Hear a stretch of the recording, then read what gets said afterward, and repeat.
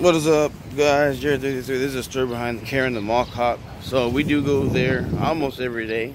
Mostly during the evening times I go. That part, that's all connected. She's that little mall cop there. She was trying to act nice on camera.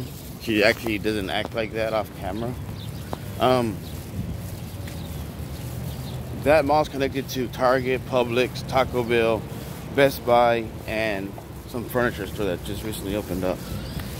She's been harassing us for days, like standing next to the car, or parking next to the car, and we have every right to be there as long as we're shopping or buying stuff, which we pretty much basically do every day. If you watch my videos, I eat at Taco Bell every day.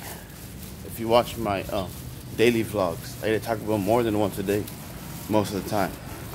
So I'm gonna go over there probably later on. I don't know about today or not, but I think after the video why I didn't get in any trouble, she left probably to go call the cops or whatever. And